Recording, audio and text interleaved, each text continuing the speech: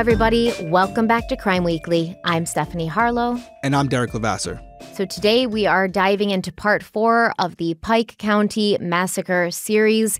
There will be one final part after this, and then we'll be starting with a new case. But is there anything you want to mention before we dive in? Because I know you mentioned something in Crime Weekly News. Yeah, just Muffin 10. Muffin 10 will be available for probably one more week. I'd also mention there for Criminal Coffee people, if you want to go use that code on criminalcoffeeco.com, you can.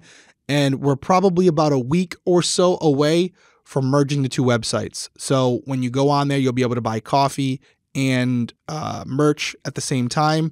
I'll also say something that I didn't say on Crime Weekly, but we've been hinting to it for a while. Just got something in the mail the other day that I have to proof, and then we will be making an announcement probably within the next 2 to 3 weeks, and it's a big one for Criminal Coffee. So some of you detectives in the comments have already figured it out. Don't spoil it for everybody, but extremely excited about it. We've been working very hard on it behind the scenes, and it all seems like it's coming to fruition in 2024. So we will have that for you very shortly. Yeah, and I know what it is. Spoiler alert. Yeah, you were kind of involved in it, so yeah, I would hope so. Yes, I was. You were kind but of I'm not saying anything. But it's exciting. It's exciting. So we're getting ready for that. There's some logistical things that have to go on behind closed doors to make sure everything's good, so that when the customer experience is good. But overall, it's been great, and just the support for Criminal Coffee. We're just passing 2 years with this company, and it's growing year over year.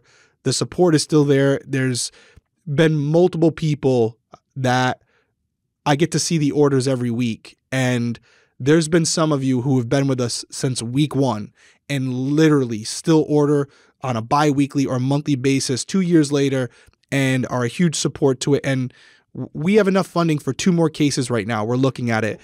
None of it would be possible without those people, and even the people who come once and check it out. So just extremely appreciative for all the support. And I'm really excited to see where Criminal Coffee is in 10 years from now. I think that's what's, looking back at these videos, thinking about this small company and what the original mission was and where we could potentially go. That's exciting to me.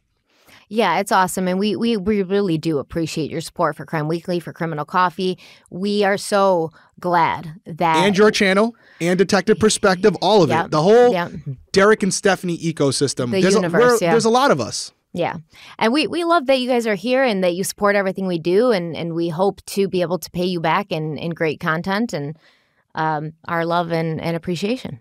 Maybe later in the year we'll do a live. Everyone keeps saying in the comments, it's not that we don't want to, but you have personal, professional things going on. It's tough to do it, but we do want to do it for sure. And it will come down the road. And we are talking about a sponsorship with a slime company as well, for anyone who's on YouTube. Or not. I wish we were. What is the company? Just give them a shout out. This one is, I think, Slime Obsidian. Slime Obsidian. Shout out to you. Slime Obsidian. You're keeping Stephanie sane. But I also like OG slimes. And anyways, I like slime. It's good for my ADHD. We need a pineapple slime. Tell them to get on that. I have a pineapple slime. It looks kind of like a pineapple slime. This one's carrot cake. It smells so good. Carrot cake cloud, and it's like it's like slime, but it's also like kinetic sand. It's a cloud slime, so it's so satisfying. Look at that. Oh my God. You love Everyone that, on right? audio is like, what is going on right now? Okay. But it looks cool. We promise. Yeah. I'll bring you one next time I see you. Oh, thank you. Thank you. You're welcome. All right, let's dive in to part 4 of the Piketon Massacre. In November of 2018, an Ohio grand jury brought indictments against George Wagner, Jake Wagner, Angela Wagner, Billy Wagner, Frederica Wagner, and Rita Newcomb.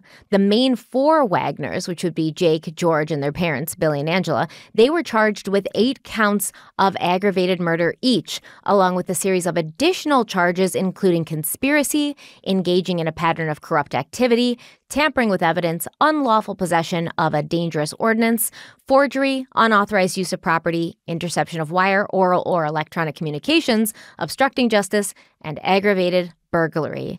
On top of all of that, Jake Wagner was charged with unlawful sexual conduct with a minor in regards to his relationship with Hannah Mae Roden when he was 20 and she was just 15. We promised that the day would come when arrests would be made in the Pike County massacres.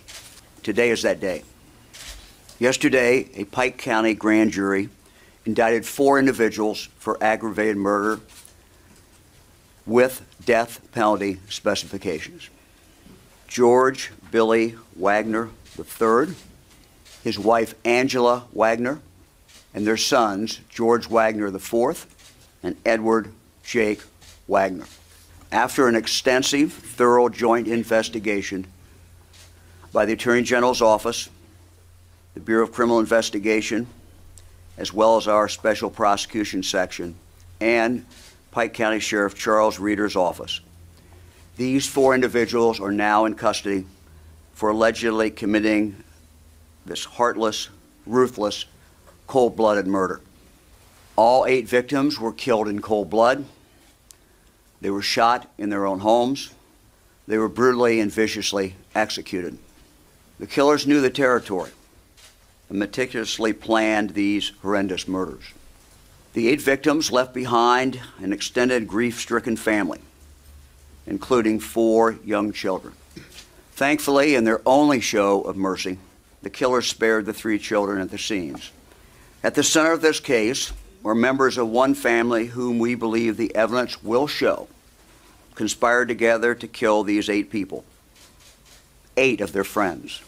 We believe that the Wagners conspired together to develop an elaborate plan to kill the 8 victims under the cover of darkness and then carefully cover up their tracks. We believe the evidence will show that the suspects spent months planning the crimes.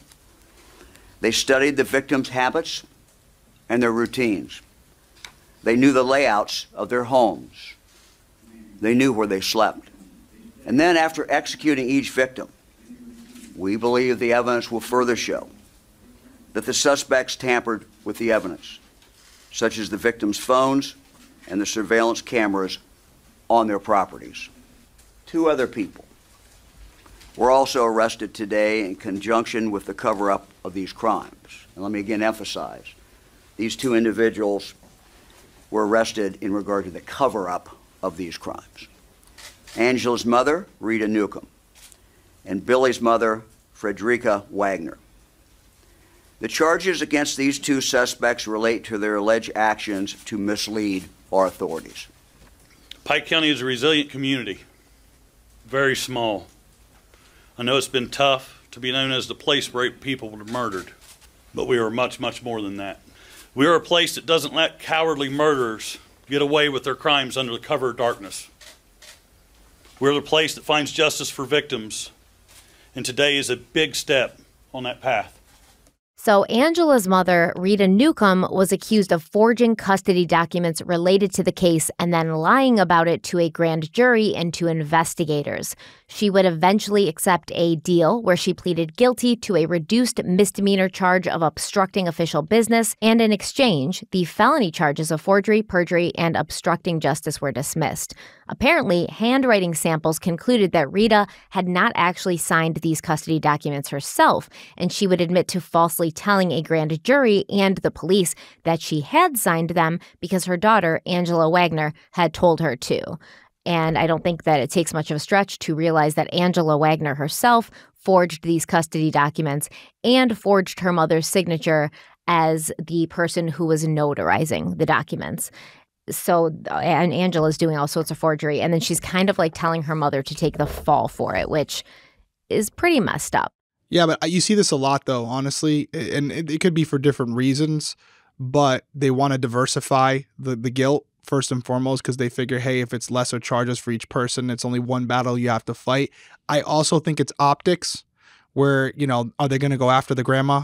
If they're going to go after the elderly person? Now, that's their thought. I'm not saying that's what's going to happen, but that could be part of it as well, where they're going to go easier on grandma instead of her. And there's a lot of different reasons, but we've seen this in a lot of narcotics cases, honestly, where you'll have the main guy. I know who the main guy is, but he's got mom who's 60, 70 years old keeping the drugs up in her place because we're not going to rip mom's apartment apart. You know what I mean? We're not going to rip her house apart. We're not going to go in there and charge this granny with possession of heroin. We're not going to do that. We're going to go easier on her. So different crime, but similar mentality, I think.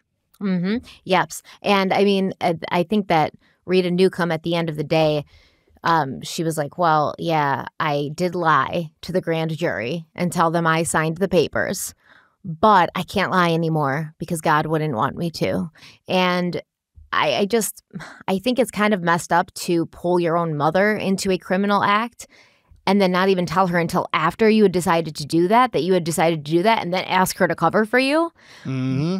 But I will say Angela Wagner believes that her family is like the Sopranos, so I'm not surprised that she just assumed everybody would be, all for the criminal element of the Wagners. Well, it's probably been like that way her whole life. You see that with a lot of criminals who start at a young age. Initially, it's them doing things they shouldn't be doing and the parents not correcting it. And then it goes to a position where they're still doing things and now it may be of a criminal nature and the parents are justifying it and therefore enabling them.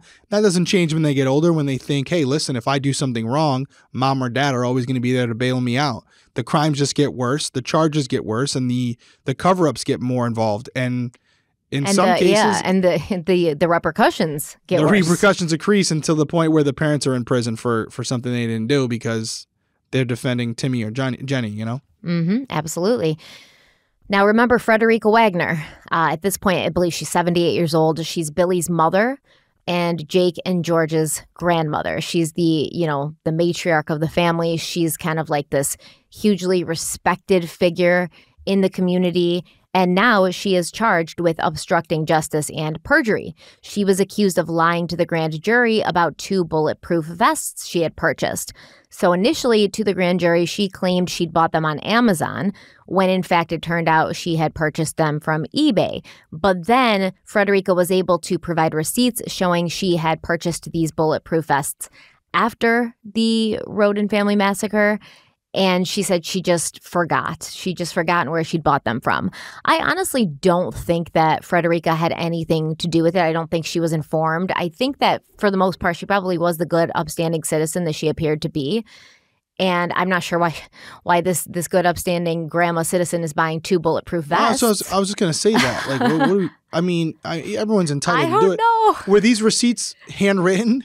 I don't think so. I think they were confirmed by law enforcement to be valid. I mean, they must have been, right? I would hope so. If it's in the court documents. Why are you buying 2 bulletproof vests? There are people, and I'm one of them, to be honest with you, but it partially started from law enforcement, where I wouldn't say I'm a full doomsday prepper, but there are people who go out there and buy those pre-made like food meals that will last like for 30 years. They'll buy vests, firearms, ammo, water. I mean, maybe. Rice. They're down south. They could be into that where it's like they do prep for the next... The doomsday. The next zombie apocalypse, The coming of the second coming that Lori Vallow and Chad Daybell were getting ready for. For real. But if that's the case, then the vest isn't going to help you. Like, that's the one argument, right? Like, they must be preparing for like a civil war because... Are you saying demons don't use guns? Yeah, that's exactly what I'm saying. They do. They're just going to go right through the vest. They do because they're using people's bodies. Unless they body jump, I don't know. Maybe the bulletproof vest prevents the body jumping. Yeah, they can't go through. They can't go through with the Kevlar. Can't go in, can't go through. Even though your face isn't protected. It's just, yeah. They don't go in through your face. They go through your solar plexus, yeah. Frederica Wagner did not waive her right to a speedy trial, and her attorneys asked for the charges to be dismissed, saying, quote, Mrs. Wagner is maintaining, as she has since the day of her arrest, she's innocent and has been wrongfully charged. We believe that the foundation for the dismissal is that the evidence doesn't lead to guilt, end quote. Now, charges against Frederica would be dropped in June of 2019, but the prosecution said, listen, we still have a ton of evidence to go through, and I think the statute of limitations on her charges she was facing was 7 years, and they said, we could bring these charges back. We're not saying she's innocent. We're not saying she's in the clear. We're saying that as of this time, because we're building a case against these other people, we don't have time to mess around with it. But when we do, we may be coming back for this grandma, this bulletproof vest buying grandma.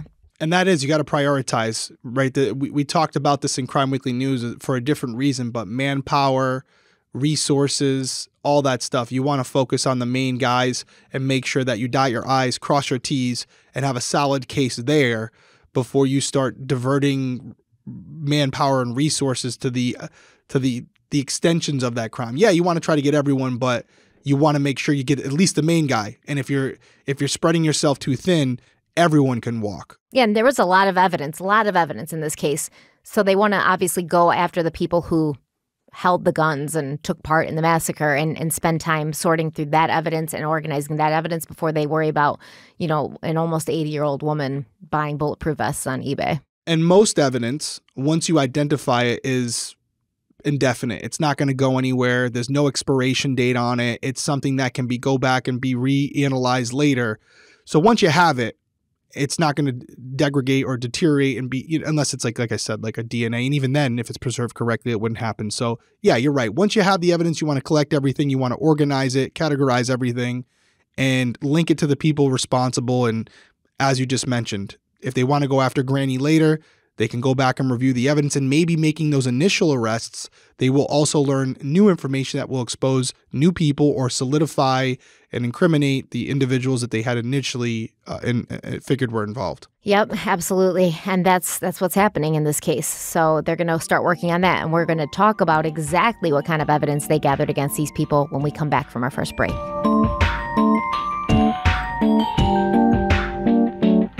So I don't like wearing bras, but I have to wear bras. I generally find them to be very uncomfortable, constricting. They're the first thing I take off when I get home, but Skims has changed all of that. I love Skims underwear, so I finally tried their bras, and Skims has delivered yet again. Skims bras are worth the hype for the amazing shape and support that they give, but what I wasn't expecting was how comfortable they are. Even the underwire bras I'm wearing all day, I barely even notice that I have them on, and it's definitely not the first thing I take off when I come home anymore. I've been wearing Skims for years. I have their pajamas, I have their underwear, now I have their bras. I love Skims. I think that they are very comfortable, very flattering. They have great things that they offer. And I tried the Fits Everybody t-shirt bra from Skims. It's literally the best t-shirt bra I've ever owned. I wear it every day. I have it in black. I have it in mocha. So I have it in like black, brown, and a tan. And I'm going to need one in every color since it's the only bra I wear now. The straps are adjustable, and the Fits Everybody material is obviously the best for all day comfort. So Skims has so much to offer, and for everybody of all different sizes. Derek's going to tell you how you can check them out for yourself and get a great deal. That's right. Shop Skims bras at skims.com. Now available in 62 sizes, 30A through 46H. That seems like a lot of sizes, Stephanie, doesn't it? It is. Yeah, that's why. It fits everybody. It really does fit everyone. 62 sizes. Plus, get free shipping on all orders over $75. And if you haven't yet, be sure to let them know that we sent you. After you place your order, select podcast in the survey, and then select our show in the drop-down menu that follows. That's extremely important. We think you're going to love Skims. I know Stephanie loves it. I need some Skims boxers. I know they just came out with boxers. I need to get some boxers. Go check them out. Skims.com.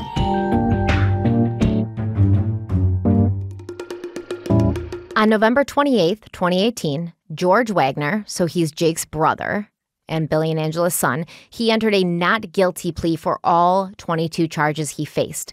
The following month, George's father, Billy, also entered a plea of not guilty for his 22 charges, and it was sort of expected that Jake and his mother, Angela, would follow suit. And at the end of November 2018, Jake did plead not guilty. But in April of 2021, Jake Wagner pleaded guilty to 8 counts of aggravated murder. In exchange for Jake's testimony against the other members of his family, prosecutors agreed to not seek the death penalty for him. But the death penalty would still be on the table for his brother George. Today marks the 5th-year anniversary of the Roden murders, and today Jake Wagner pled guilty to 8 counts of aggravated murder. 28-year-old Jake Wagner will die in prison for the crime of killing 8 members of the Roden family using what the judge said was a firearm equipped with a silencer. Some of the victims had been killed while they were sleeping. In exchange for his guilty plea, the prosecutor says Wagner agreed to testify against the rest of his family. Doing so avoided him from receiving the death penalty. Prosecutors say they were able to tie Wagner to the crimes based on purchases before the murders. Investigators also found receipts and video evidence of the Wagners making purchases of shoes during the same month of the homicides that matched identically the shoe tread marks left in blood at one of the scenes. At one point, Wagner turned to the crowded courtroom full of Roden family survivors and said, "And I'm deeply and very sorry." In court, the judge described how far the Wagners went to plan this mass killing. They hacked the Facebook accounts of 2 rodent family members to monitor their conversations, used surveillance video to watch the family's movements, including their dogs. This was cold, cold, cold blood. I mean, this was calculated, planned out. And now they have. And it just, you know, I mean, it just chills you to think about. Prosecutors say the motive in the case was an obsession by the Wagners to gain custody of Jake's daughter. They forged paperwork that said in the event of the death of the child's mother, Jake would get custody. That paperwork was filed 6 days after the murders. In addition, the special prosecutor says they found burned remains of a failed silencer on the Wagners' property and that Jake Wagner led them to other evidence that they never found. Specifically, the weapons that were used in these offenses, along with vehicles that were used during these offenses, including one that was bought specifically to use the night of the homicides only. Jake Wagner confirmed this to the judge, saying it was all true. He now will testify against his family. Well, that's a turn of events, huh? Didn't see that one coming. I mean, you kind of foreshadowed it a little bit in the last episode, and I think you said this last episode, this was all for Jake. For Sophia, allegedly. And so we could get Sophia and potentially the other child as well that he thought was his. And here he is diming them all out. I don't know. And he's going to spend the rest of his life in prison. So I don't really see the Now, I'm glad he didn't want the death penalty. I mean, at that point, wouldn't you just, what's the incentive? Yeah, because there's no chance of parole for him. Yeah. I don't get it. Now, I'm glad he did for the sake of the family that they know exactly what happened. But maybe he thinks that civil war is coming, that they're preparing for, and then he'll just be busted out of jail by his fellow comrades.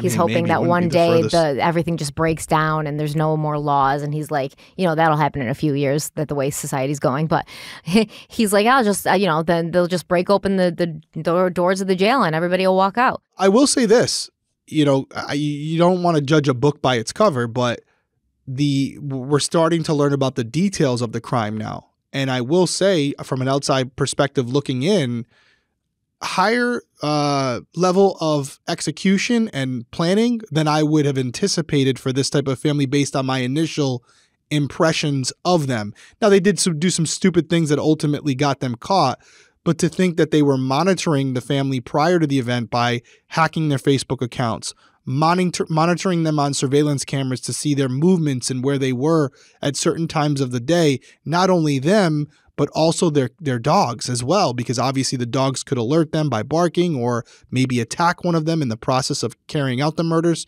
So there was definitely some premeditation, some planning that went into this. And if you would have asked me at the beginning if I thought that would be the case, just looking at them, maybe that's my fault. I wouldn't have assumed that much. I would have assumed it was just kind of like, hey, grab your gun, let's go, and just go for it. So you're going to find that the Wagner boys are actually pretty handy. I believe Angela Wagner was the brains behind the operation. Like, I'm not going to lie to you. And you're going to hear George towards the end of this episode talk a little bit. And you're going to realize he's not the sharpest tool in the shed. And I can't imagine that Jake was either. But they were pretty handy. You're going to find out that they took a truck and modified it to make basically a false bottom so that he and George could hide in the bed of the truck without it looking like anybody was in the bed of the truck. They built a barn. They were very physically handy, the kind of guys you'd want around if you were going to put in a new hardwood floor or hang a shelf or something. But the brains definitely was Angela. When you want to talk about intelligence, when you want to talk about execution of the plan, I'm sure she made sure that every step made sense and wasn't going to lead them into prison, although apparently that didn't work. But once again, that goes to ego and hubris and thinking, oh, we're the Wagners, nobody's going to suspect us. Angela's such a wholesome chocolate chip muffin baking grandma, and we're not going to be suspects in this. And then when they realized they were, you'll find they started making plans like, what happens if we go to jail? Well, we'll break each other out, things like that. So yeah, they kind of really went about this in a very calculated, premeditated, and planned way. And I don't think that there was a chance they would ever get away with it because those shell casings on their property really gave them away and started law enforcement kind of looking at them. But if they had not been doing target practice at that property for probably years, and they were able to, collect those shells. Or if they'd gotten different guns, right? Like you had said last episode, if they just gotten different guns, they may have gotten away with this. That's what's kind of scary to think about. They may, if they had used completely different guns than they'd used for target practice at their house on Peterson Road, they may have gotten away with this. Like I'm saying above 50-50 chance that they got away with this. So you mentioned the shell casings. In that clip, it also mentioned the footprint, the bloody footprint. Do you want to talk about that now? Well, we have talked about that multiple times. That's the size 10.5 and the size 11 shoes, the shoes that they matched to the ones Angela bought at Walmart. And these were basically brand new, never used shoes. They didn't put them on until that night. Jake said he was wearing the size 10.5. George was wearing the size 11. And you'll hear when the prosecutor starts talking about what Jake revealed, that he pretty much told them, like, okay, so this is where George was standing when he was doing a lookout thing. And then she'll say, and that's exactly where we found that size 11 shoe print. So we know that Jake was at least being accurate about the events of that evening. They were to establish credibility. Well, that goes back to guilt knowledge. That's what we talk about when they don't release everything. But when someone comes forward with information that only they would know, they were able to corroborate it with information that the person saying it doesn't know they have, which lends the credibility to it. As far as the footprint itself, because we did talk about it briefly, with footprints, it's interesting because with footprint impressions, it's not all like one size fits all, no pun intended. Depending on the impression that you have, there's going to be different ways from a detective's angle of how we're going to process that scene. If it's a muddy boot print, we'll usually use like a dental stone where you make it into a liquid form, you pour it into the mud print, you cast it, you then can pull that out, and then you can go with it from there. You can enhance it through photography. With blood impressions, it's a little different because you don't want to disturb it. And it may also not be as detailed, but if you've ever seen a bloody footprint, they can actually be very detailed. Almost this, I would describe it as, imagine you're doing a fingerprint, right? Where you're putting your finger in ink and it's just a thin layer that you then roll your finger onto the piece of paper and you can see all the little indentations and impressions and all the little details of that specific fingerprint because of this ink and because it's not oversaturated with ink. Sometimes when someone steps in blood, yes, a couple first prints will be too much to kind of make out, but as they continue to walk, it'll be very similar to a fingerprint in some type of ink. And so what we would do before ever trying to transpose it onto a piece of paper or anything like that is we take really high quality photos with not like your iPhone, but like a DSLR camera, usually a Nikon, and we'll take really good photos with a macro lens, a regular lens, take as much as we can, different lighting, etc. Then what we will do is we will bring that print, those photos, back to the police station, and we can enhance them through Photoshop, other programs that we can use where you don't want to change the impression, but basically you take out the coloring, you make it black and white, you enhance the contrast, and it gives you a clearer, and you get rid of all the stuff around it, all the noise, all the other blood, and now you're just left with this footprint impression. Now you're just left with this boot print. And in that boot print, you will find that just like any fingerprint out there where you have scars or marks from your own life, shoes will do the same, whether you're walking on concrete or walking through sand or cut some of the rubber sole on a rock or a piece of glass. Every shoe print will be slightly different. Every shoe print will have its own imperfections. So you could say, oh, well, any boot print of that, that brand is going to look the same. Yes, when it's first purchased. But if there's identifiable points or marks on that boot print and you have a pair to compare it to, you can bring that boot print in, you can take ink or something similar to that, you make an impression of that boot print, the suspected boot print, on a piece of paper, you enhance it, and then you can compare them in a software to see if the specific identifiable marks that make that shoe print specific to that print, you can compare them to see if the other shoe has it as well. Obviously, you're going to compare a boot print that has a similar brand, whether it's right or left foot. Then you get into the tread pattern. Then you go into the details of, oh, look over in this top left corner. There's a small gash in the third line down from the tread. Let's go over to our boot print at the scene. Third line down. There's also a gash. Okay, that's 1 point.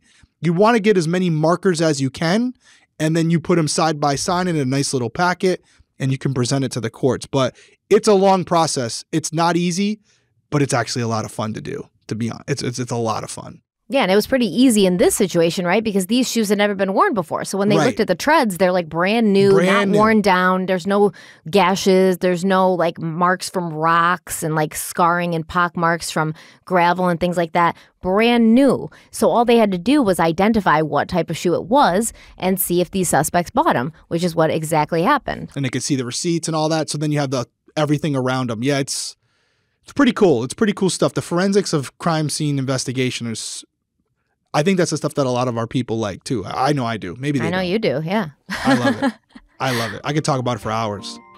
Well, before you talk about it for hours, let's take a break. We'll be right back. Sounds good. So for many, many years, especially into my 30s, I was waking up with back pain. I was waking up not feeling rested at all. And I always just thought it was, something to do with me. Maybe I was stressed, had too much cortisol. Maybe it was just me getting older.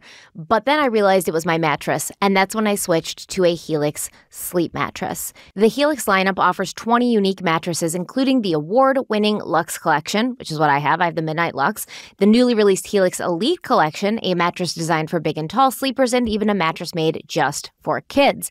And how are you going to know which of these Helix mattresses works best for you and your body? You're going to do exactly what I did and what so many other people have done. You're going to take the Helix Sleep Quiz and find your perfect mattress in under 2 minutes, and your personalized mattress is shipped straight to your door free of charge.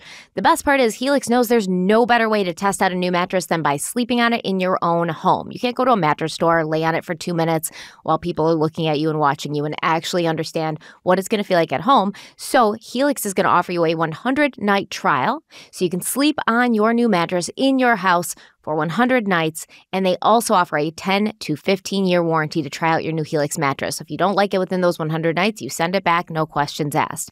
Everybody's unique and everyone sleeps differently. That's why Helix has several different mattress models to choose from, each designed for specific sleep positions and feel preferences. They have models with memory foam layers to provide optimal pressure relief if you sleep on your side like I do. They have models with more responsive foam to cradle your body for essential support in stomach and back sleeping positions. Plus, they even have enhanced cooling features to keep you from overheating at night. I no longer wake up in the morning with back pain, so I guess I'm not as old as I thought, and I guess I'm not as decrepit as I thought. I have more restful sleep because I'm not tossing and turning all night trying to find a comfortable position. I basically wake up in the same position I fell asleep in, and I feel much better physically and mentally. So we love Helix. I know Derek has a Helix mattress too. Everybody in my house has a Helix mattress. My mom has one, my sister, my brother, everyone now has a Helix mattress, and we are going to offer you a great deal. If you're a Crime Weekly listener, Derek's going to tell you about it. Yeah, I was just about to say I actually just got my parents a Helix mattress. They've had it for about a month now. They love it. They love it. I was like, listen, I've had mine for a while. I think this is the one to go with. They were shopping around. Got them the Helix mattress. There's obviously, you can return it if you didn't like it. They love it. It's not going back. So it's parents approved, guys. Now's the time to do it. And Helix is offering 20% off all mattress orders and 2 free pillows for our listeners and viewers.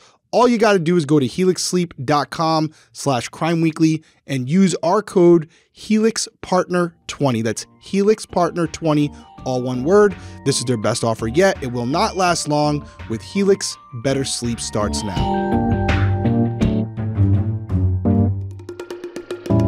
So the following September, after Jake pleaded guilty to 8 counts of aggravated murder, his mother, Angela Wagner, pleaded guilty to conspiracy, aggravated burglary, tampering with evidence, forgery, unauthorized use of property, and unlawful possession of a dangerous ordinance. In exchange for her guilty plea, prosecutors agreed to drop the 8 charges of aggravated murder, and they recommended that she serve 30 years in prison with no chance of early release. At her age, this means she too will most likely die behind bars. But it was also a requirement that Angela, like her son Jake, would have to testify at the trials of her family members. In May of 2022, the prosecution detailed new evidence during a hearing on what would be allowed into the trial. The Wagners were described as more criminal enterprise than family. There were multiple instances of arson of various properties that the Wagners owned, which were committed by them for financial gain. There were multiple instances of theft by the Wagners, including things like gas and tractor trailers. There were instances of Billy threatening his wife Angela with a gun, and he had also threatened Chris Roden Sr. with a gun the same week as the massacre. There was allegations that Billy Wagner had killed, plotted to kill, or threatened to kill others before. And the Wagners were also involved in transporting drugs and drug trafficking. They had tried to obtain a mortgage by committing fraud. It was ridiculous, the laundry list of things that these people had done that didn't even come to light, really, until their trials, until they were on trial for these other crimes. And then the police found out that the family had ordered potential witnesses to not speak to law enforcement. And they wanted to ensure that no one would speak against them. So the Wagners hired witnesses, lawyers, and then even went with these witnesses, these potential witnesses, to their attorneys' offices to just make sure that they were saying the right thing, doing the right thing, and not putting the Wagners in a compromising position.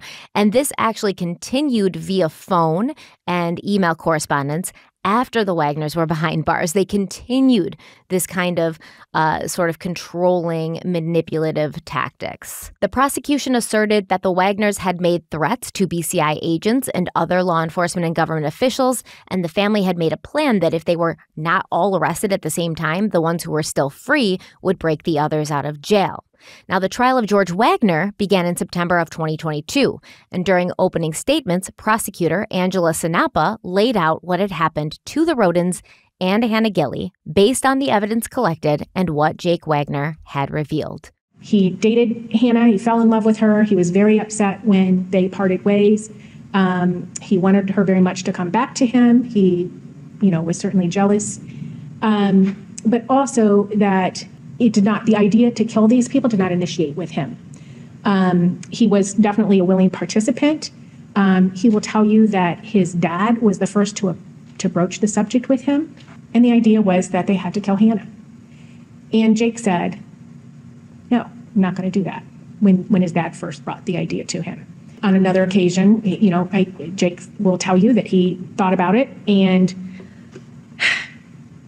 although he did not believe anything had happened to Sophia at the time of the homicides, he indicated to us that why would you wait for something to happen? Because you can't undo that. So based on that, and encouraged by his father and encouraged by his mother, they set out on a plan to kill Hannah Mae. At first, it was just going to be Hannah Mae. But ultimately, this idea snowballed, and it became, we have to kill Hannah Mae, Frankie, Little Chris, and Big Chris. And then, like I said, on site, Kenneth got added on to that. Jake will tell you freely that they knew there might be other people there, and they knew that they would kill them, even though they were perfectly innocent. He also believed what he had read, that Hannah Mae would never sign custody papers over to him. So he believed the only way to get sole control of his daughter was to kill Hannah Mae and her family members. He will admit that he purchased the silencer parts, that they purchased a truck specifically for this, to commit this offense in.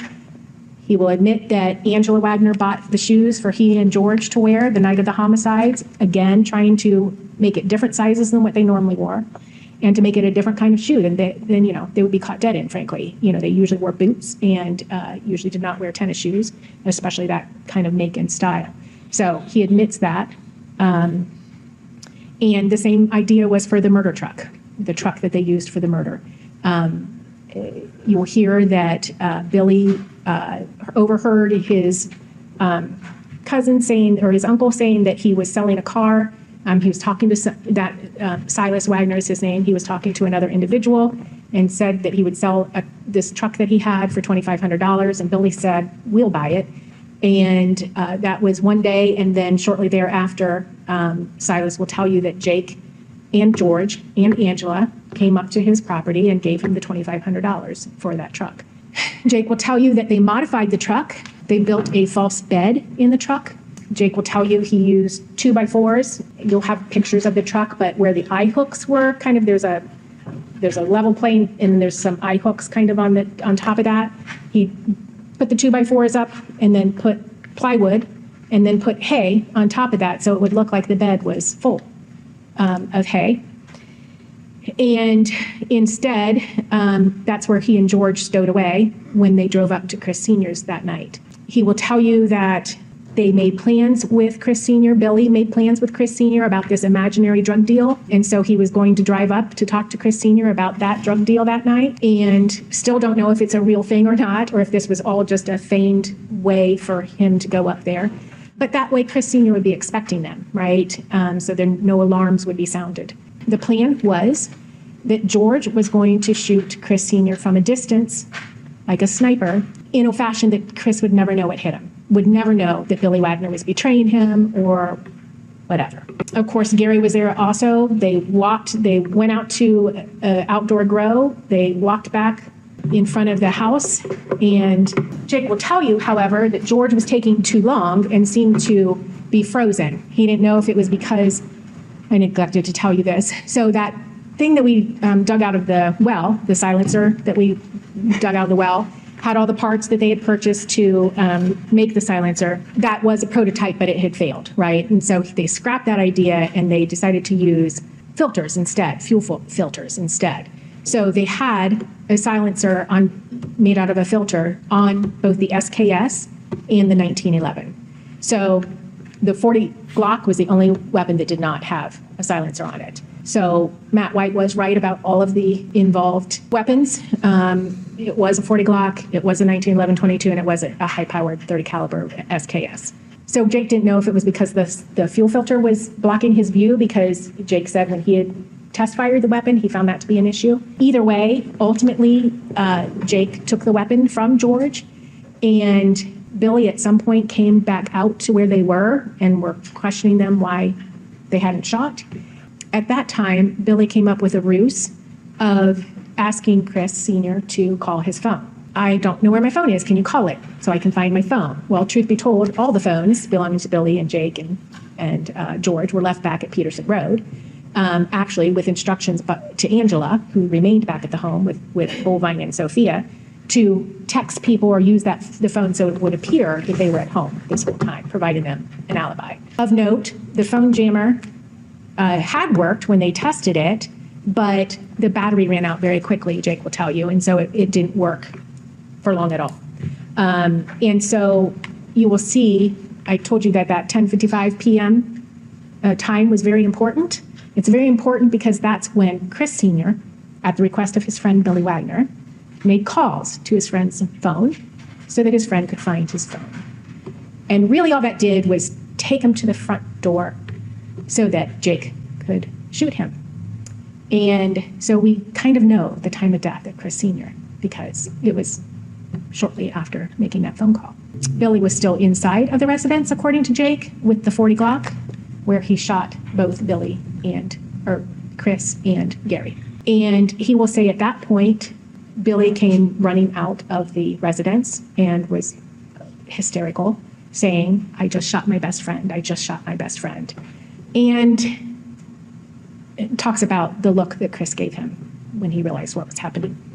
Jake will tell you that he and George tried to calm Billy down, and that Jake went inside the residence and retrieved keys that he knew to be in Chris Sr.'s pocket. While he did that, George and Billy drug the bodies of Gary Roden and Chris Sr. back to the bedroom of Chris Sr.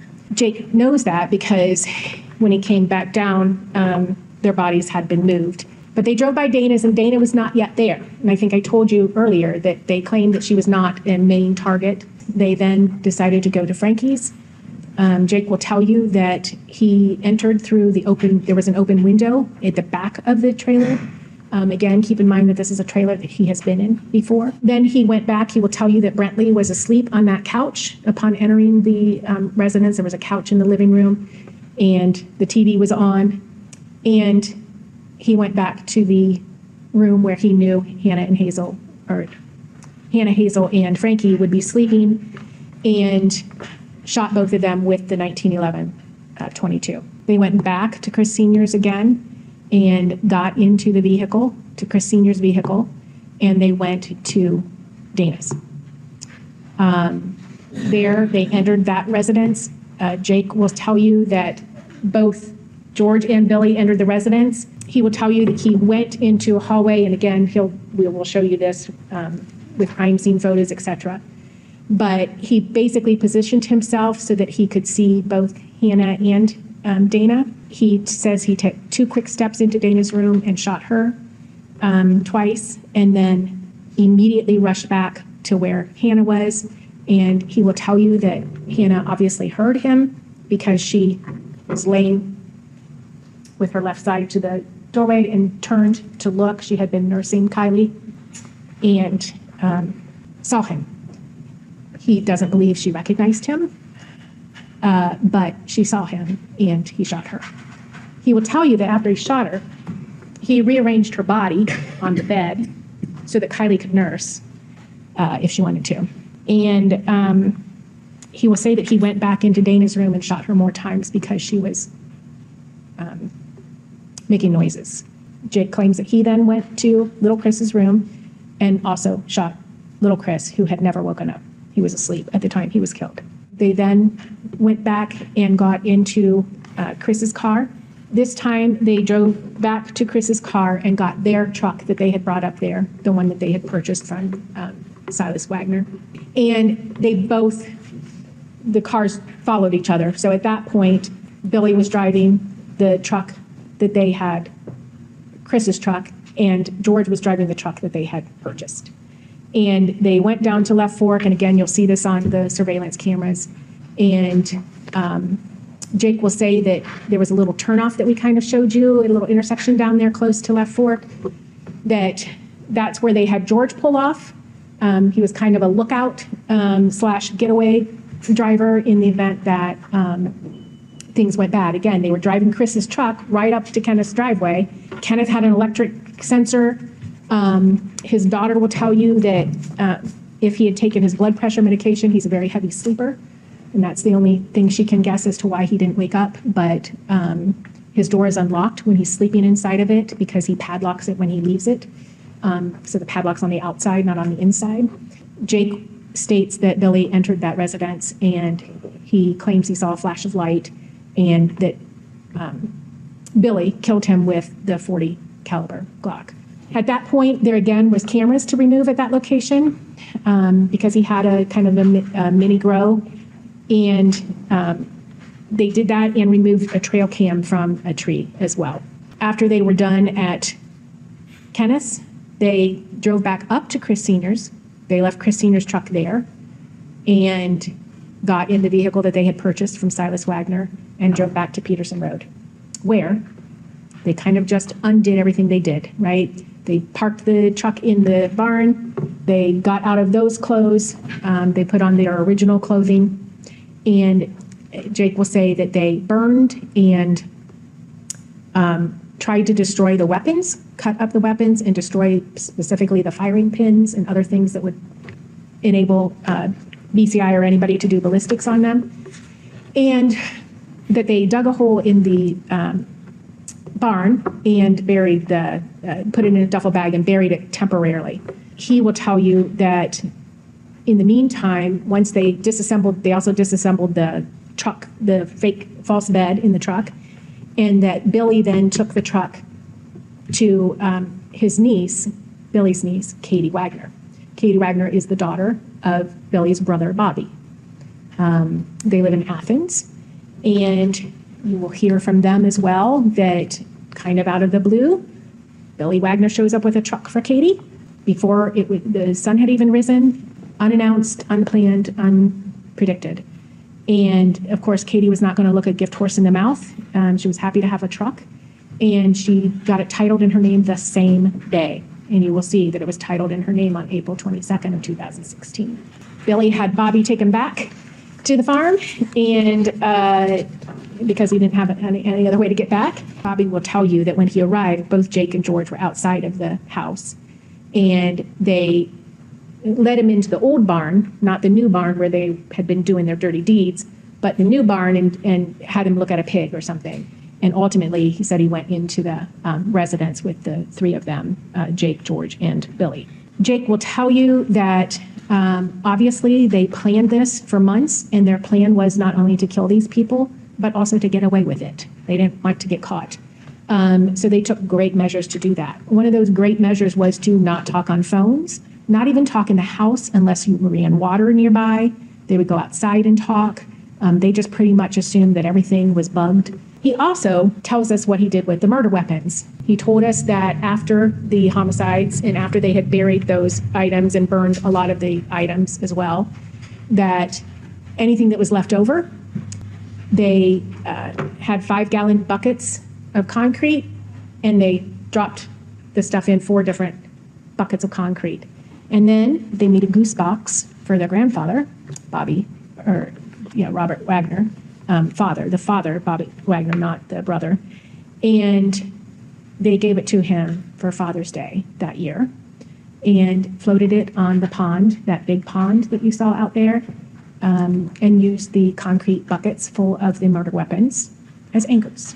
Armed with this information, we were able to get a search warrant and go out there, and we did recover those concrete buckets and took them to the lab at BCI, where they were broken up, chiseled out, soaked in oil, and recovered multiple weapon parts belonging to an SKS, the 1911, the .40 Glock. Even though they were in parts, the firing pin had not been damaged. So Matt White, who is our ballistics expert, will tell you that he was able to test fire those. They have the ability in the lab to hold the gun together so it doesn't explode apart. And he was able to make positive identifications with the ballistics on both the 22 and the .40 Glock. So we know without a doubt that those were the murder weapons that were used that Jake led us to. After that, we, being the skeptic of the pirate, right? We made an offer to the rest of the individuals that if anyone came forward, we purposely did not release Jake's statement. We did not provide that to anybody. Nobody except the attorneys and our lead agent knew the contents of that proffer.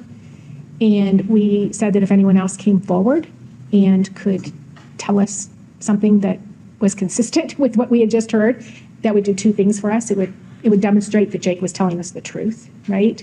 And it would just be stronger corroborating evidence that another member of the Wagner family was giving us the same information without knowing exactly what Jake had said, right? And that person that came forward was Angela Wagner. She came forward in September of 2021, about 5 months after Jake had come forward. All right, that was a lot. Hopefully you guys were able to follow all that. I think it's best hearing it from the people who worked the case. I thought it was a really well said chronological order with all the details, because a lot of the questions you had about it, it's all there. But we'll talk all about it. We'll be back right after this break. The other night, I fell asleep. I thought it was 2 a.m. when I fell asleep, but then I wasn't really asleep, and I opened my eyes and it was 3 a.m. and I thought I just lost a complete hour. But what really happened is daylight savings time, which I thought we were getting rid of, but apparently it's starting up again for most states. The goal, to give us more daylight from March through November. By setting our clocks forward, it might feel like there are more hours in the day, but if you're hiring, it doesn't necessarily help you find qualified candidates for your roles any sooner.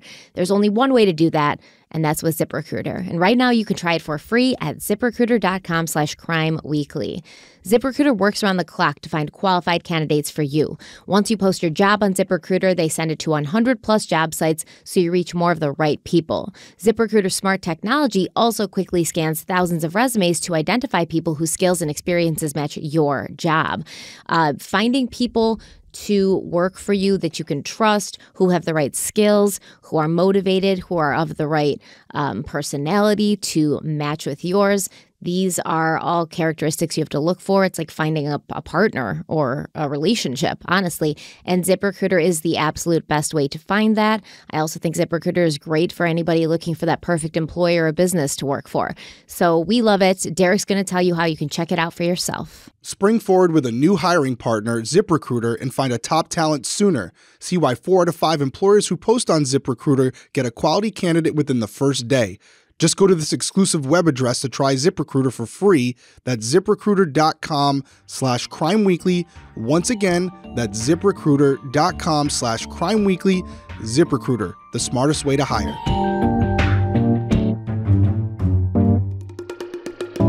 So first of all, it was a well laid out opening statement.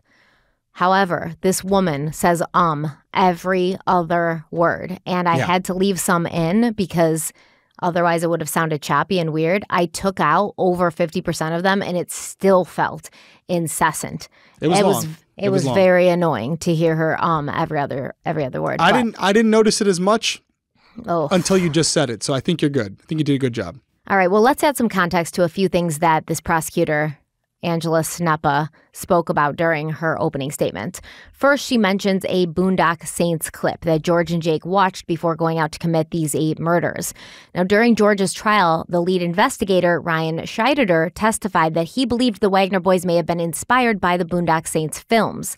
In the films, 2 Irish Catholic brothers become vigilantes to wipe out the criminal underworld of Boston in God's name.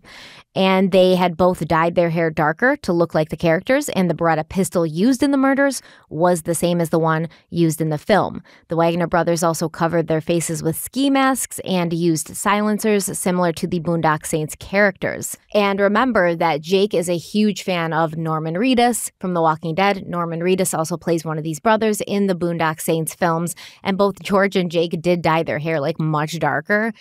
In probably one of the reasons they probably didn't want to be recognized by their hair color, although everyone afterwards saw them with this darker hair. But also it was like this way to hype themselves up, like to actually put themselves into these characters' shoes and almost maybe disassociate from the fact that it was them doing it. I'm a big Boondock Saints fan as well of the movie. Being from the New England area and Irish kid, definitely like that movie. And now in hindsight, Jake actually does look like that character. One of the Norman brothers. Reed. Yeah, he thought he did. He told people he was a lookalike. Yeah. Not now in these new clips, but back then he definitely did. So as soon as you said it, and I remember that, and I told you I didn't watch The Walking Dead, but I did know that the actor from the Boondock Saints is in The Walking Dead. So that was like, oh, okay, that's who it is, and it all makes sense. Boondock Saints is a great movie. There's multiple movies of it. The first one's the best one. The other ones are not that great. But, yes, I completely agree. Yeah, but it's the first one's pretty good. The toilet scene. Do you remember the toilet scene? In the first movie, yes. When he's breaking the toilet to get to his brother. It's great. Yes. It's great. It's a really good movie. I agree. A lot of people don't like it. Anyone who's watched it with me is like, that was stupid. But really? Yeah, they're not fans of it. But I think it's pretty good. But was now that in a Quentin Tarantino film? I don't know if it was a Tarantino film. Boondock If it was, Saints? it wasn't as bloody as his movies usually are. But it is interesting bringing it back to the case. I was thinking about the elements of the crime, and I remembered that in the movie they did use the silencers and all these things. So you do start to see those similarities where these morons were using this fictional movie as a template for how they were going to commit these crimes. But it doesn't surprise me. So it was not Quentin Tarantino. It's Troy Duffy. And it was his first time writing a screenplay. But yeah, he was inspired by personal experience while living with his brother Taylor in Los Angeles. Even though I think the movie took place in Boston, but it did Boston, right? William Dafoe, another great actor in that movie. Yes, I couldn't imagine 2 more different cities than Boston and LA, honestly. It's the polar opposite for sure. Yeah. It was great. It was great. But yes, so it feels like George and Jake almost wanted to emulate these characters to separate themselves from what they were about to do.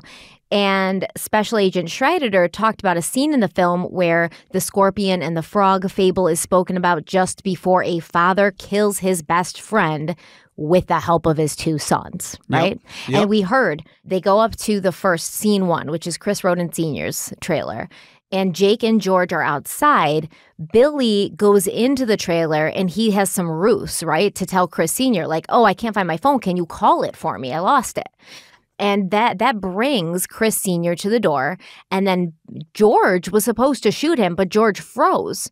So Jake grabbed his brother's SKS and shot at Chris Roden Sr. from outside. He actually shot twice, and I believe he hit him twice. And then from inside, Billy then finishes Chris Sr. off, comes out of the house, the trailer, all upset.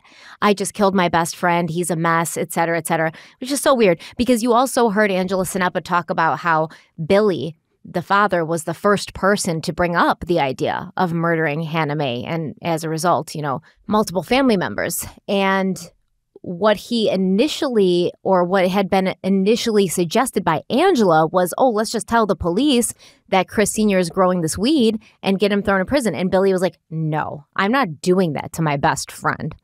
I'm not going to let him serve 5 years in prison. I'm just going to take his life and the life of every single person that he loved and cared about. That's what a good friend would do, more likely. But yes, this Boondock Saints clip with the father killing his best friend with the help of his sons is very much, reflective of what happened here with the Wagners and the Rodens. And then after the Roden murders, George Wagner, the son, he got a tattoo of a scorpion, and they felt that this was a possible reference to that film scene. George also got a tattoo of an 8-ball, and it's been speculated by law enforcement and prosecution that this was in reference to the 8 people he helped kill. Now, apparently, the Wagner brothers watched an especially violent clip from the movie on the night they killed Hannah Mae Roden, her family, and her future sister-in-law. And they did this to pump themselves up for what they were intending to do. Now, when Jake was on the stand during the trial and they played this clip for the jury, a smile touched his lips. He seemed to really be enjoying watching it again. Like, there's pictures of him looking at this clip and smiling. Like, what a freak. Do you know what you're doing there?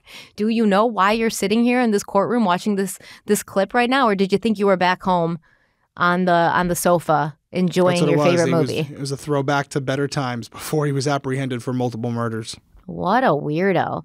So we also had that black Chevy truck that the Wagners got from their family member, Silas Wagner. This was George and Jake's great uncle, so it was Billy's uncle. And this truck had been purchased 3 weeks before the murders. Jake and George modified the truck to create a fake bed using a 2x4 and a piece of plywood so they could be hidden inside of it. So like I said, they're handy, all right? They are definitely handy. Indisputable.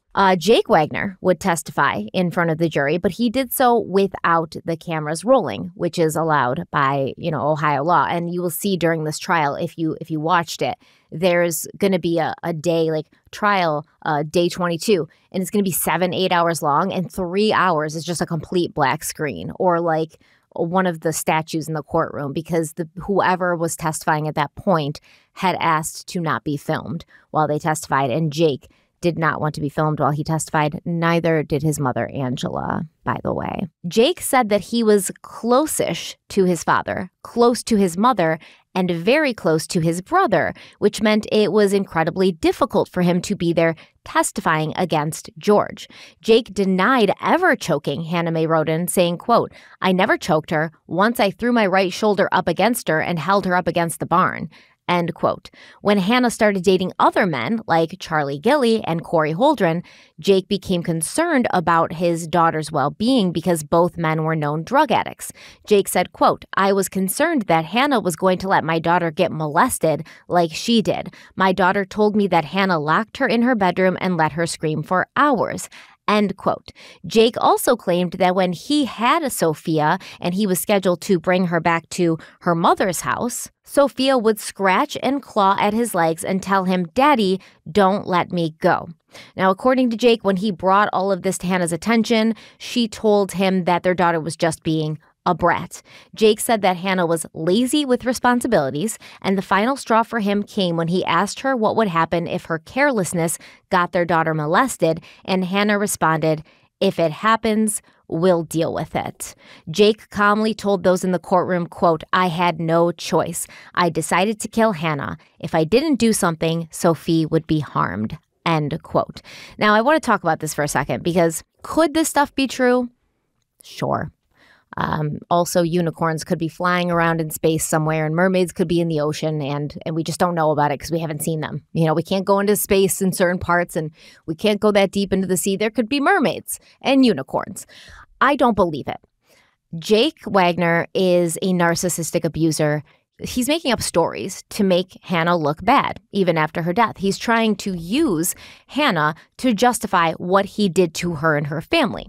Because at the end of the day, I cannot imagine any mother in the world, much less a mother like Hannah, who was described as loving her children very much, looking at somebody who's telling you, hey, you know, maybe these men you have our daughter around could molest her or hurt her. And Hannah saying, you know, we'll cross that bridge when we come to it, especially if she had been a victim of sexual abuse or molestation as a child herself, which he is once again also suggesting. I just don't see that being a true thing. I also don't see it being true that Hannah locked her 2-year-old daughter in a room and let her scream for hours. I also don't believe that Jake never choked her, because men like Jake love to go and choke women and use their physicality to intimidate and keep control over women. And I know Jake's a narcissist because of the fact that he comes from a family of narcissists, that his mother's a narcissist, that he and his mother need control over the people in their lives like they need air, right? So if you look at these 4 people, Jake, his brother George, their parents, Billy and Angela, clearly Angela and Jake are birds of a feather, right? They are the same person. They are the ones who, when George and Billy were like, now we're not talking, pact of silence, family comes first, Jake and Angela are over here like, I got to save myself, you know? I got to save myself. Even though they were, I do believe, the main driving forces behind why this happened. So I don't believe anything he's saying. He's an idiot over here smiling at a Boondock Saints clip, acting like the only possible option you had to protect your daughter, even though you were the one constantly threatening legal action, even though you were the one always with a lawyer, even though you were the one always recording Hannah and trying to catch her up in something, and you didn't. I don't believe that there was nothing else you could do but kill her. You had no choice. And he's saying, I don't think anything happened. Nothing actually happened to Sophia. But something could. Even if something had happened to Sophia, you still don't have no other choice but to kill 8 people. You know, it's just ridiculous. He doesn't want to take any accountability for himself. He wants to throw his family under the bus just so he doesn't get the chair. And honestly, he's a disgusting human being. Disgusting. And I really don't think that they should have given him such a good deal, but I understand why they felt they had to. Although I will say, I think the evidence was strong enough. I think the evidence was strong. Yeah, leading them to the murder weapons, obviously, super helpful. Did you hear what happened? Like, did you hear what she was talking about? That they had taken the guns, put them in like cement, and then made like a duck floating thing for their grandfather? Billy's father, who ended up passing away after they moved to Alaska, made a duck floating thing and put it in the pond. Yeah, I mean they went all out. No, as far as what you were just talking about, I see it all the time. I've very rarely had a situation, even if it's completely unjustified, where a murderer would just say, I did it knowing it was wrong. I just wanted to get off on it. There are those people out there, and those are the ones that get a lot of coverage because we as human beings are so fascinated by that, because clearly they're mentally disturbed, right? For them to get gratification from killing another human being. In most cases, it's something like this, where whether it's true or not, the offender has found a way to justify their actions, whether that's just outright lies that they've told so often to so many people that, I truly mean this, they blur the lines of reality from fiction. They start to actually believe their own shit. And I've said it to you before, like the best liars are the ones where they're telling you the story, and I kid you not, there's part of them that believes what they're saying at this point because they've said it so many times. It's now become their reality. And in a lot of cases, their individual perspectives on how they view something will convince them that what they're saying is true. There may be no evidence of it. And it may have never happened before. Hannah may have not responded in the manner that he had described. But now, through his eyes and his skewed view of Hannah and the whole situation as a whole, he's now convinced others, and more importantly himself, that this is what needs to be done in order to save his daughter. There's no other choice. And as far as the violence, I agree with you wholeheartedly. I've definitely expressed this sentiment before, but any man, I don't know how everyone will feel about this, but any man who puts his hand on a woman, regardless of the situation, is just a petulant scumbag and a coward, and there is no justification for doing it. Just period. There's no other thing to say. If you are a man and you put your hand on a woman, you are a scumbag. Period. So Jake automatically, to me, loses all credit. Just can't stand the guy. And then on top of that, you take into consideration his ability to put his hands on a woman. It just makes me doubt what he's saying even more so, because the guys that do put their hands on women, as you alluded to, will find a way to justify it. Oh, she hit me first, or she did this, she brought it on herself. That's just typical abuser talk. That's what they do. And they're not just doing it for you, by the way. They're doing it for themselves. Because at the core, they know they're a scumbag. Yeah, and the narcissist's public perception is so important to them. They need to be seen as like a good person. They need to be seen as this person that they're projecting, the mask that they wear. And at the end of the day, in order to do that, sometimes they have to lie to themselves and convince themselves that what they're saying and what they're feeling is true.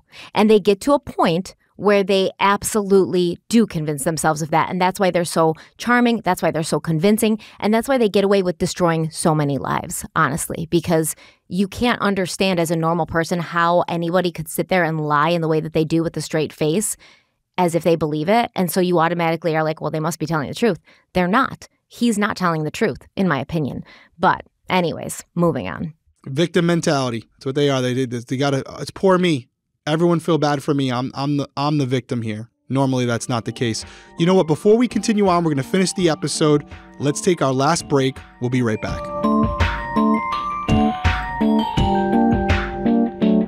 So I personally don't have cats anymore because I'm allergic to them, but I used to have them when I was younger, and my mom has a cat, my old cat, because I got allergic to her. But honestly, what I can say is cats are great companions, and the cats in my life have brought me so much joy. I know that if you have cats, they bring you joy too. So the least you can do is feed them the best cat food money can buy. This podcast is sponsored by Smalls. Smalls cat food is protein-packed recipes made with preservative-free ingredients you'd find in your fridge, and it's delivered right to your door. You should make it your New Year's resolution to get your cat eating healthier with Smalls. Honestly, my mother has been using Smalls food for my cat Rascal, who now has been rehomed with her since I developed allergies, and I can honestly say that Rascal seems very pleased with the food. She runs into the kitchen now when it's time to eat. She doesn't slowly walk as if she's disinterested, and she just seems to have more of a pep in her step, and her fur, her coat looks great. Smalls was started back in 2017 by a couple of guys home cooking cat food in small batches for their friends. A few short years later, they've served millions of meals to cats around the world. And after making the switch to Smalls, 90% of cat owners reported overall health improvements, and that's huge. The team at Smalls is so confident your cat will love their product that you can try it risk-free. That means they'll refund you if your cat won't eat their food. So if you have a cat or you love a cat, you should try Smalls out for yourself, and Derek's going to tell you how. It's 2024. Are you still feeding your cat kibble? Head on over to smalls.com/crimeweekly and use promo code crimeweekly at checkout for 50% your first order plus free shipping. That's the best offer you'll find, and you'll have to use our code crimeweekly for 50% off your first order. One more time, that's promo code crimeweekly for 50% off your first order plus free shipping. Go check them out, guys. smalls.com/crimeweekly. Power up your life with superior brain and body nutrition products from IQ Bar. Their plant protein bars are the perfect low-carb grab-and-go breakfast. Their IQ Mix zero-sugar hydration drinks replenish electrolytes lightning fast, and their IQ Joe mushroom coffees are packed with magnesium and lion's mane adaptogen to keep you focused all day long. And IQ Bar currently has over 10,000 five-star reviews and counting. So I love the IQ Bar vegan protein bars. I know that they have a lot of good ingredients in them for my brain and my body. I understand that. mentally, but they just taste so good. So I'm grabbing one in the morning when I'm on the go. I'm grabbing one late at night when I'm feeling peckish and I want to eat something, but I don't want to eat anything too heavy or something that's not good for me. And no matter what flavor I'm eating, whether it's chocolate sea salt, peanut butter chip, which is one of my favorites, almond chip, which is another favorite, wild blueberry, and more, they are all absolutely delicious. And I know Derek agrees because we always argue over which flavors we like more and who likes them more. But every single person I've ever given an IQ bar protein bar to has loved it and asked for more. And then I've had to go ahead and direct them to the IQ bar website. And that is exactly where you should go as well, because you can try the Ultimate Sampler Pack. And that is the best way to sample all of IQ bar products and flavors. All IQ bar products are entirely free from gluten, dairy, soy, GMOs, and artificial sweeteners. And whether you're running a marathon or running errands, IQ bar empowers doers with superior brain and body nutrition. Their plant protein bars are packed with high-quality ingredients to keep you physically and mentally fit. And we love IQ bar. We definitely think you should try them out for yourself, and Derek's going to tell you how. Yeah, and just to show you that if you're watching on YouTube or even if you're listening on audio, right now I got my box of my new flavor that I'm going to right now. This is the Toasted Nut Coconut Chip. Really enjoying them. I wanted to switch them up because I love the almond chip and the chocolate chip. So this is a little different. I'm not necessarily a huge coconut person, but I love these. I'm already killing the box. I already had one today. Might have a second one. We'll see how this episode goes. Guys, now's the time to go check them out. Refuel smarter with IQ Bar's Ultimate Sampler Pack. That's 7 IQ bars, 4 IQ Mix Sticks, and 4 IQ Joe Sticks. And now our special podcast listeners and viewers can get 20% off all IQ Bar products, plus get free shipping. To get your 20% off discount, just text weekly to 64,000. Go get your discount. That's weekly to 64,000. One more time, text weekly to 64,000. Message and data rates may apply. See terms for details.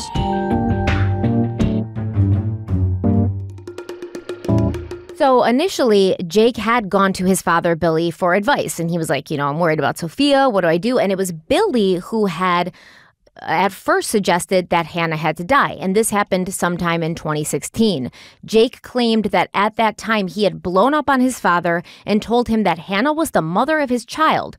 But eventually, Jake came around to the idea and realized there was no other way. When Jake finally agreed to the plot, Billy told him they would also have to kill Hannah's father, Chris Roden Sr., her older brother Frankie, and her uncle Kenneth, because if they left them alive, they would come after Billy like, quote, a sniper on a hill. End quote.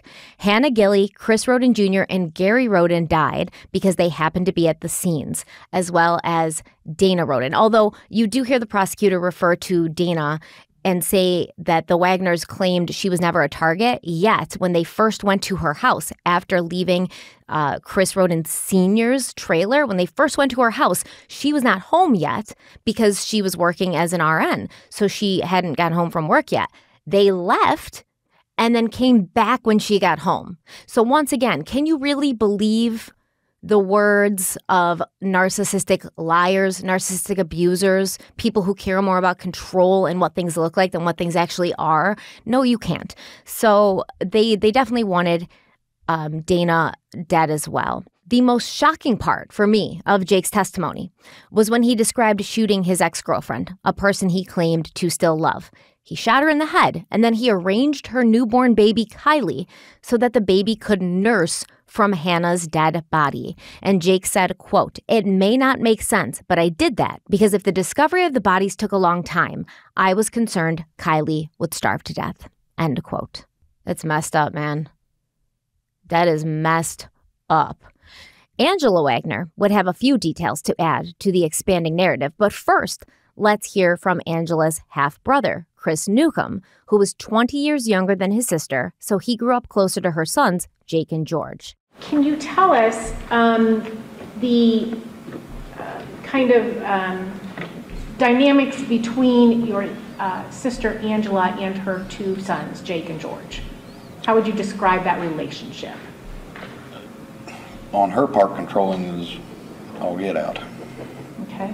Tell me about that. What do you mean by controlling as all get out? She tell them to jump, they jump. I think that's the politest way I can put that. Can you tell us what her relationship was like with Billy?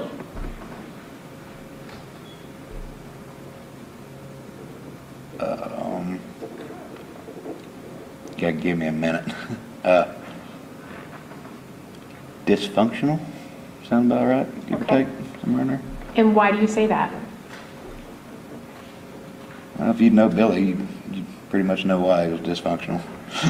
So go ahead and tell me about that. Tell me about your observations or your experience with Billy Wagner. He's about as useless as tits on a bore hole. Okay. I'm sorry, am I allowed to say that? Yes, I'm sorry. And why do you say that specifically? Lazy, didn't want to do nothing, always running his mouth, always scheming on some way or another. Okay. Grinded his teeth beyond recognition. That's enough to drive anybody crazy. Can you tell us, regarding Jake and George, was George protective of Jake? Yes. Tell me about that. And as his little brother, he was always told to protect him, take care of him, against anything, even me on occasion. And he'd protect him. Dude, this guy is so funny. He's hilarious. I thoroughly enjoyed his testimony. Can I say that? Hilarious. Like, and at one point the judge was like, just answer the questions that are set in front of you. Yeah. But he's so funny. What did he say? That Billy was as useless as tits on a bowl? Or he said something different, though, I think. Yeah, but that's the phrase. I think, yeah. Hilarious. But it just shows you, like, everybody around them kind of knew, but everyone was also sort of like, we don't even want to deal with this, you know? Like, even this guy said, he's like, yeah, she tried to control me, but I took off. Like, I'm not going to have it happening. Yep. At the end of the day, like, if I think about this whole thing, I don't feel bad for any of them, but I am an empathetic person. I don't think it's fair that Jake took a plea deal and he hung his brother out to dry. Because if you look at the testimony, it was Jake and Billy who shot most of these victims. And George froze up and he was unable to shoot at Chris Roden Sr.'s house or at Chris Roden Sr. and Jr. or at Chris Roden Sr. in general. He froze up. He couldn't do it. Jake had to take his gun and do it for him. Now, why did Jake take George's gun and shoot Chris Roden Sr. when Jake himself had a gun in his hand? Was he trying to set his brother up? Was he anticipating that they might be, arrested one day and he would have to turn on them and have something to give police? When in fact, George never actually shot anyone.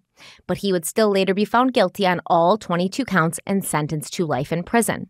George's lawyers, though, they had to take it one step further because it wasn't good enough that George was there and hadn't shot anybody.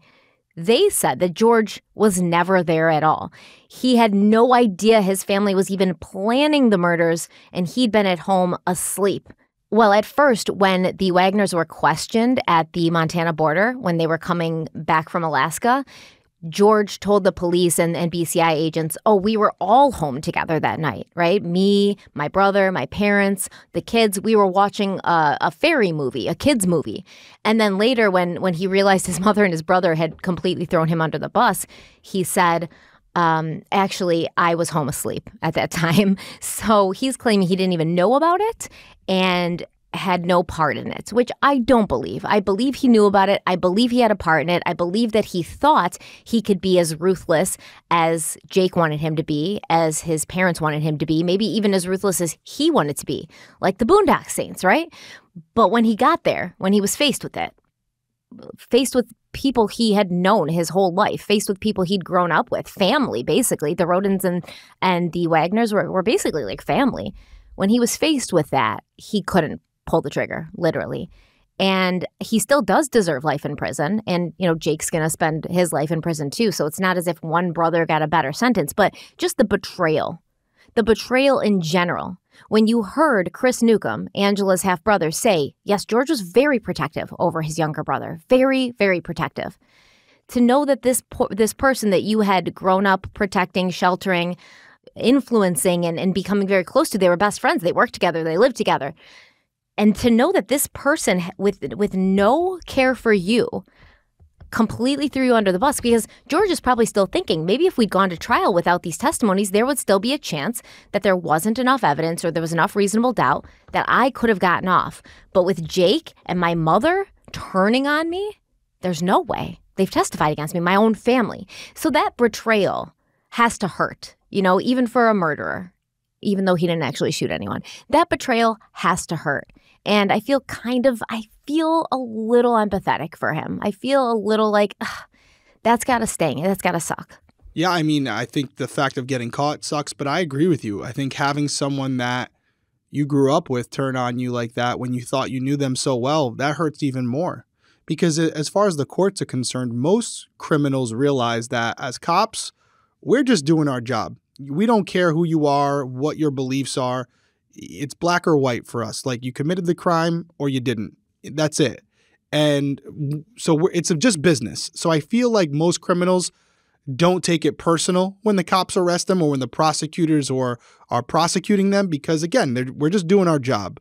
But when you have a family member or a close friend turn on you and implicate you in a crime that you were supposed to be doing together, that you were supposed to go until the wheels fall off, and in reality, a crime that you were doing for the guy that ultimately rolled on you, that's got to sting.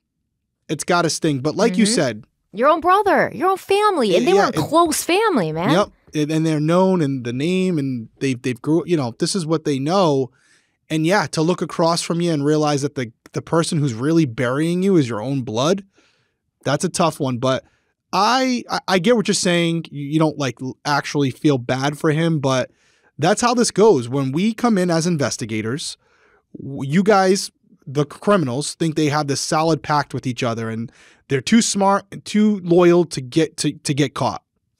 We get in there and we create those cracks. We get you in a room, we separate you, we start dropping the hammer on you, and we're going to see how loyal you really are. That's our job. And our job is to separate and turn you against each other, to be honest with you. Some people may not like me saying that, but that's fair game. We're going to lie to you. We're going to tell you. We're going to use trickery. We're going to get you to believe that your co-conspirator doesn't really have your back. And it would be in your best interest to get yourself a good deal before that other person takes theirs. Because once they take theirs, you're done. The deal's off the table. And it doesn't always happen. But there are times where they'll say, yeah, I got to protect myself here. And they start singing like a canary. And this is where you end up. So it's part of the game. If you don't want to be in this situation, don't conspire to commit murder against a bunch of innocent people. Then you don't have to worry about it. Yes, exactly. And I mean, once again, I think George, he's a very simple guy. You can tell when we are going to hear him talk. He's simple. I think he went along with what his family wanted because that's all he knew. That's what he was used to. Yeah. He was, he went with the tide. He went with what the family wanted. They all did. They took a vote. They went with what they wanted. Yeah. So, I don't know. Sorry, George. It's unfortunate. Yeah. Sorry, George, but you are where you deserve. You are right where you need to be. Now, George Wagner would testify on his own behalf, and he did not seem happy with his brother or his mother. You said that the night of the homicides, you went to bed at 10 o'clock. 10-ish, if I remember correctly. It's been a long time. Okay. And you said that was your usual bedtime. Usually somewhere around there. Okay. All right. And so do you recall, again, being interviewed at the border and saying that the four of you, well, the six of you, actually, your mom, your dad, your brother, yourself, Sophia, and Bovine, were watching a movie, and you were up until, you didn't go to bed till 12:30. I don't remember what time it was. Okay.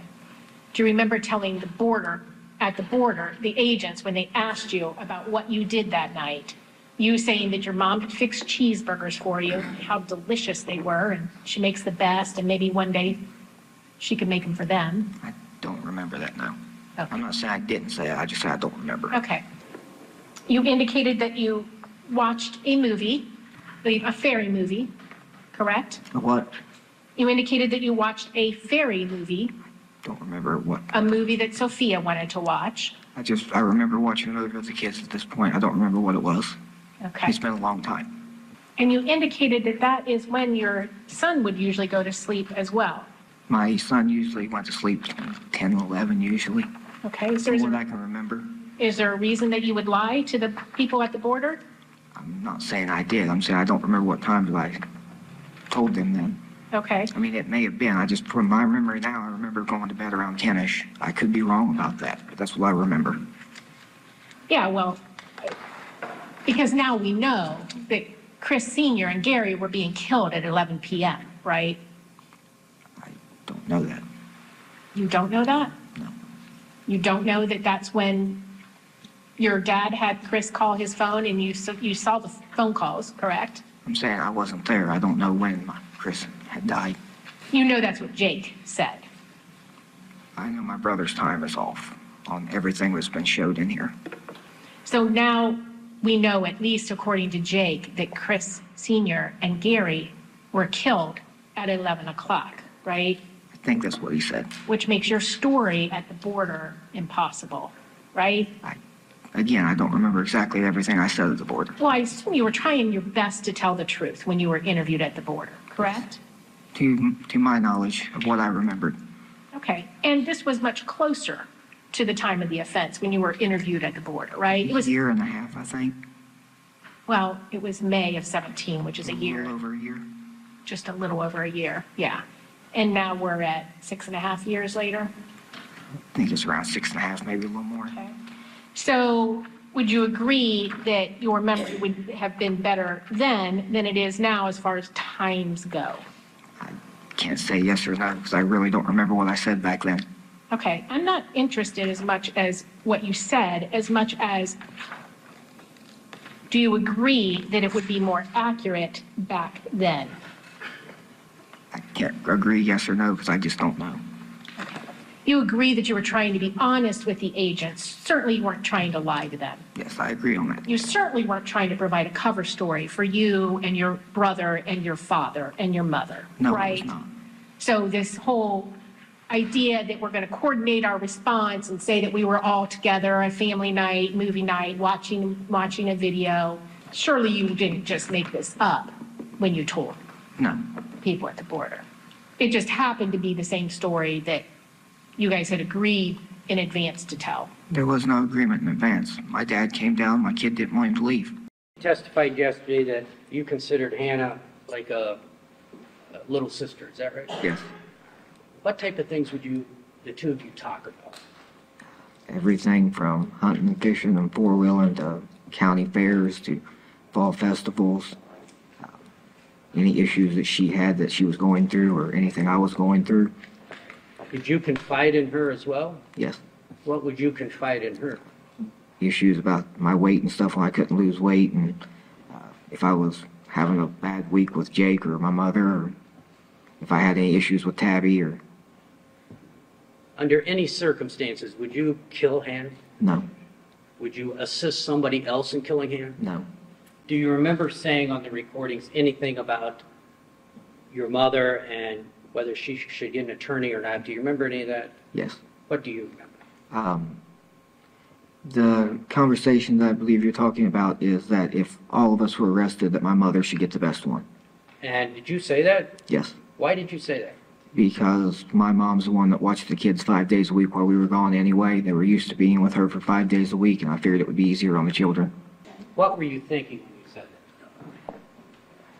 I was just going under what basically I understood from the attorneys, that if we got arrested, that it could take 6 months, it could take 2 years to get to a trial and be able to work things out.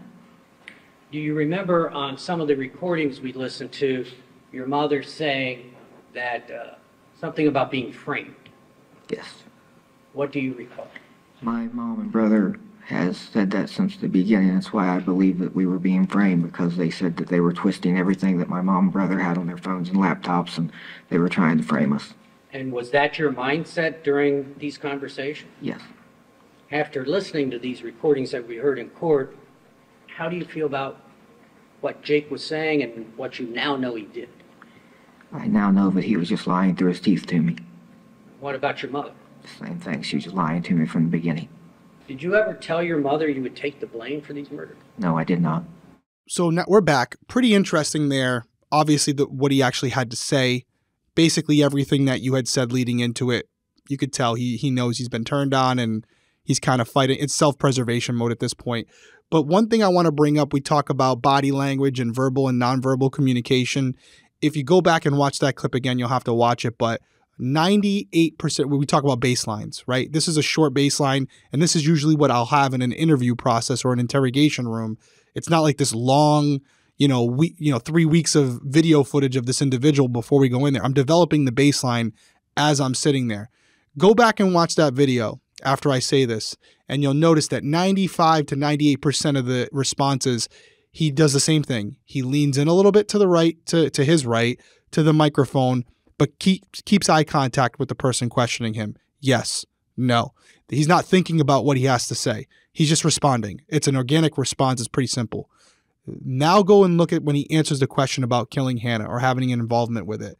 That's one of the few times through that entire 6 or 7 minute clip that we have where he stutters for a second, not like physically, like not with his words, but his eyes. They look down at the mic. He's uncertain because he's thinking something different than what he's saying. It's throwing him off just a little bit.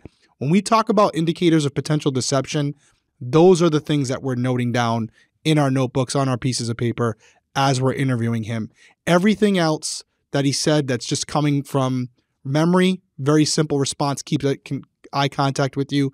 But when there's a potential deceptive response, there'll usually be a small alteration in the way they respond, and you got to see it in that clip. Yeah, exactly. And I mean, at the end of the day, Jake Wagner and Angela Wagner gave the almost exact same version of events, and they hadn't seen each other's statements or knew what each other's testimonies were going to be prior to giving their own statements. And the prosecutor, Angela Sinepa, pointed out to the jury that the mother and the son didn't point the finger at each other or at Billy Wagner. They didn't tell inconsistent stories. Their testimonies were pretty much identical. Angela Sinepa also seemed to have warmed up to Jake Wagner, and she told the jury that Jake seemed to be turning on his family to help them as much as he was helping himself. She said, quote, "He didn't do this plea to get his family in trouble. It's the opposite. He's trying to get his family out of as much trouble as possible. He asked us if there was any way he could see his family one last time, his mom, his dad, his brother, and hug them before they go to prison for the rest of their lives," end quote. I don't think he did to help his family, Angela. I'm sorry. I don't. But to each their own opinion. Exactly. To each their own. Now, George did not seem to feel as if his brother was helping him during the trial. Jake attempted to make eye contact with George more than once, but George would not meet his eyes. George Wagner would be found guilty and be carted off to prison for the rest of his life, but we still have yet to hear Angela Wagner's side of the story. And we have to check in with the Wagner family patriarch, Billy, to see what his status is.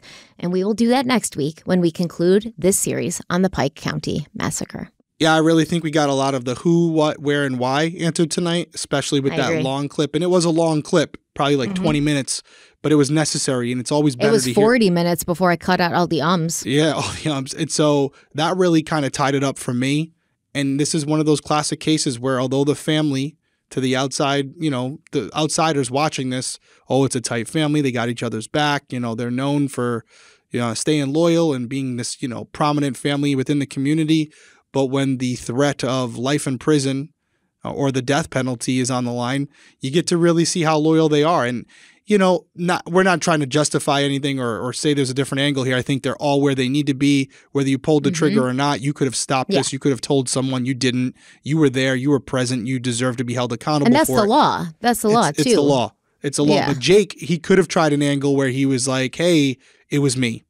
I went there. I did this alone. Now, the evidence wouldn't have lined up with that. Yeah, but if he could have done that. But if he really wanted to, he could have minimized it. He could have kept his brother out of it. Maybe he says, hey, me and my dad, and, or some, make up some, or me and a friend. I'm not willing to give that friend up. Something other than just giving them everything. But that's not what he did. And I'd venture to say that if George, I believe the reason George did not get the death penalty was because the jury realized he hadn't shot anybody. But when his father, Billy, goes to trial, he might get the death penalty because he did shoot people. And Jake only didn't get the death penalty because he made the deal. Right. So that remains to be seen. It's a pretty slam dunk case, to be honest with you.